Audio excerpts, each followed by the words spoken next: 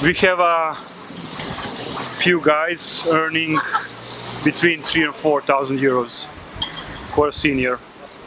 Like 7-8 years ago, you could get a junior out of the uni guy for 300 or maybe 400 euros.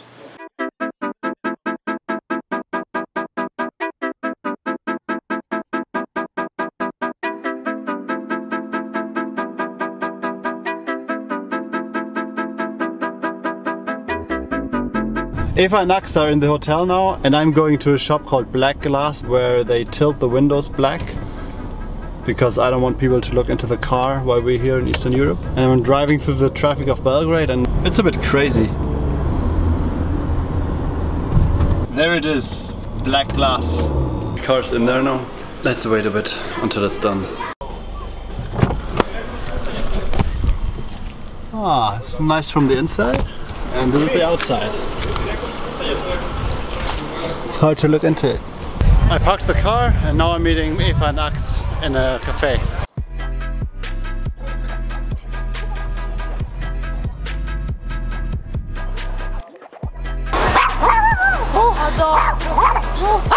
Scary. Your target plan.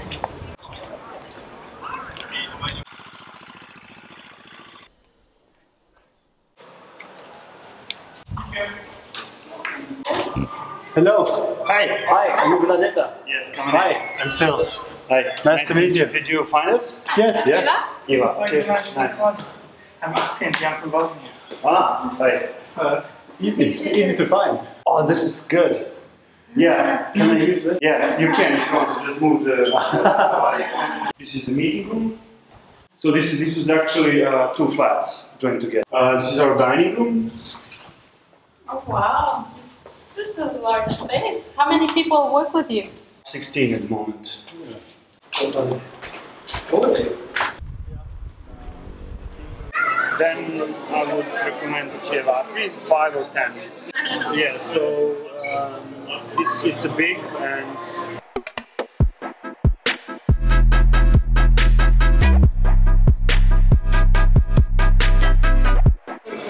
From mostly either Germany or North or South America, and he's usually in either Berlin or Vietnam or maybe Spain sometimes, maybe Poland. And so although we're both German, we never see each other usually, because I live in Hamburg when I'm in Germany and he's mostly in Berlin. We were contractors of the Presta shop themselves. They terminated all the European contracts, including ours, and opened office in USA. Oh. And you kept the name Presta because it sounds good. Because yeah, over the time we got some nice work and some people knew us by that name, and everything is history after that. People know us here, not the end clients, but the people who will potentially be working with us. What is special about your business? What do you do really, really well? I would say that we offer great value for money. That's the whole point of outsourcing, and we are really committed, and everything we say we will do, we'll really do it. I mean, we had a couple of projects where we could easily like wash our hands, like it's not our business, like we can't do it anymore, and just give up. But at the end of the day, I knew that it's really important for our clients to know that they can rely on us. And that everything we agree on is going to be done no matter what. Is that some Serbian mindset, that everything is kind of has its place and its quality? No, I mean that's the spite. I mean, you probably know the innate. If you set your mind onto something, you're really going to do it, doesn't matter what. Yeah. I mean, if it takes me, you know, breaking my leg, I'm going to do it. How's the tech scene in Serbia? It's really good. I mean, I've heard the numbers that we are lacking like 10 or 15,000 IT people. Because lots of companies are here and they're giving really good conditions to people, and I hear sometimes that developers are, you know, spoiled. They want to have a pool, you know, they want to have a gym like we do, or, you know, Your average IT guy in Serbia lives much better than your average guy. Has better salary, better life conditions. That's one of the reasons I didn't move anywhere, because I can afford pretty good life here. Can you talk a bit about the salaries in Serbia? What's like a senior developer? How much do you pay him? We have a few guys earning between 3,000 and 4,000 euros for a senior. Like 7-8 years ago, you could get a junior out of the uni guy for 300 or maybe 400 euros. Nowadays, I don't think I could get anyone for less than 800 or 1,000. So that made our prices a bit higher, but I think we still offer pretty good value for money. Are you competing against other Eastern European countries?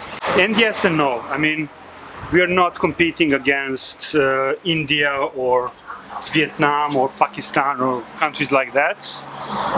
Russia is, I think, more expensive than us. I'm not too sure about, Poland, Ukraine, Estonia. I'm not too sure about them, but I think that the world market is pretty big. Okay. What did he say? He just said Vučić, who is our prime minister, he called him gay. Because that's a joke. When one guy was also filming something, and there is a guy passed by and told exactly the same line. So pretty much everyone is repeating it. Back to the competition. I think the world market is big enough for all good companies to have their own place. So if you offer good service, good value for money, I think that you'll be fine. I mean, it's not a rocket science. Having alone at home. Cheers, guys. Goodbye, Greg. Jelly.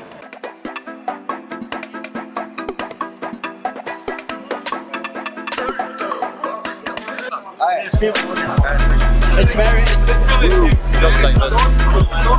Yeah. It is 5:45, by the way, and there are already people leaving.